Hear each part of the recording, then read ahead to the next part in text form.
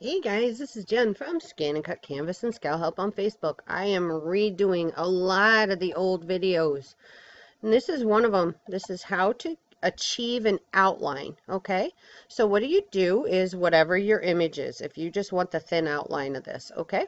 So you have your image here, make sure it is selected. Come up here to Effects, let's go to Shadow Layer. Alright, so let's change this so it's something vastly different than what your original image color is. Okay, so right there, that's going to be the thickness currently of what our design will cut. Okay, so if that's the thickness you want, great. If not, come up here, monkey around with it. If that right there is the thickness you want, great. Okay, if not, come in here. You can hand enter numbers 1.0. There. All right, so let's leave it at that. We're going to click OK. All right, so now only the blue is currently selected. I'm going to click off, come in here. If I want that trimmed out, I'm going to come up here to Path. I'm going to select back minus front. I want to keep my back and subtract the front from it. There is my outline. Let's preview it. Yes, I have two cuts, the inside and the outside. That is how you do it and keep it true, okay? Lots of people will come and try to resize, like hearts especially, basic shapes here. Let's try to do a heart. Where did that go? Let me guess. I put it down here. Nope. Let's try a heart. There we go. Come on. Let's get a little bigger. Okay, heart. Well, if you, let's say we come up here, object, and we do a duplicate. Let's put it beside here. Okay, and we change this. Let's change this color so we can see this. We change it to a blue. Okay, and let's stack them on top of each other. So let's do this page thingy. Okay, so now let's come over here and just pick up our blue. We want to keep proportions. So let's say that we just decrease the size, because that should work, right? So let's just decrease the size proportionally. Let's select it again. And let's center, center. It is way off. Okay, so here it is snugged up together, and here it is way off. That's why you cannot just decrease the size. You must go after the shadow aspect of it. Okay. So that's how you do it in SureCuts-A-Lot. Let's go do it in Canvas. Okay, so here I have just pulled up a regular shape in Canvas here. I'm going to go get our roll of film, and we're going to add whatever, let's put in a 0.24 and see what that looks like. Okay, so this is what the edge will look like. Unfortunately, you can't test this out before you hit that OK button.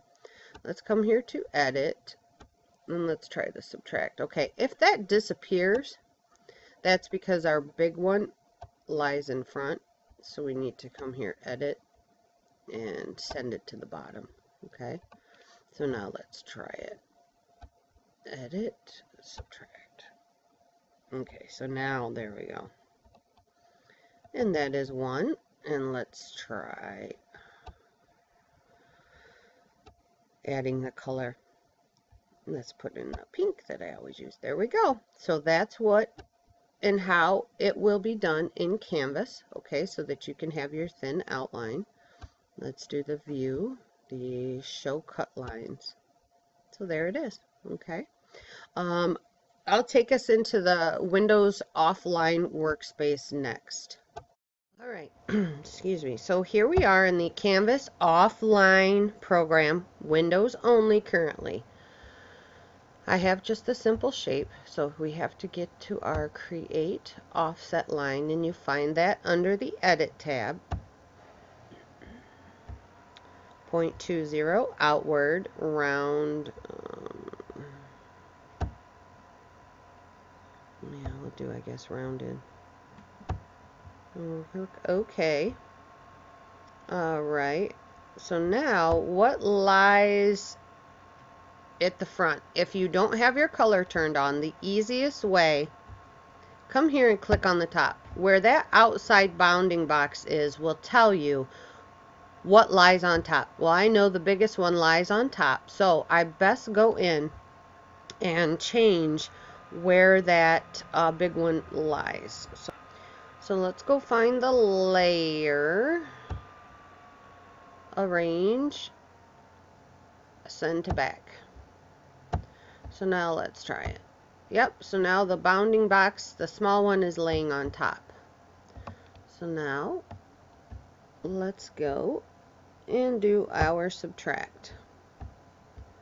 Alright, let's add our color. Let's put our pink in there. Okay, there we go. Now, I still have not seen them add in any show cut lines, show draw lines. Okay, so yeah, so that's it. But there it is. That's how you get your lines in all three of the programs that we primarily use for our ScanNCut machines. Alright guys, if you have any questions, you can come and find me over at ScanNCut Canvas and SCAL Help on Facebook. Thanks a lot.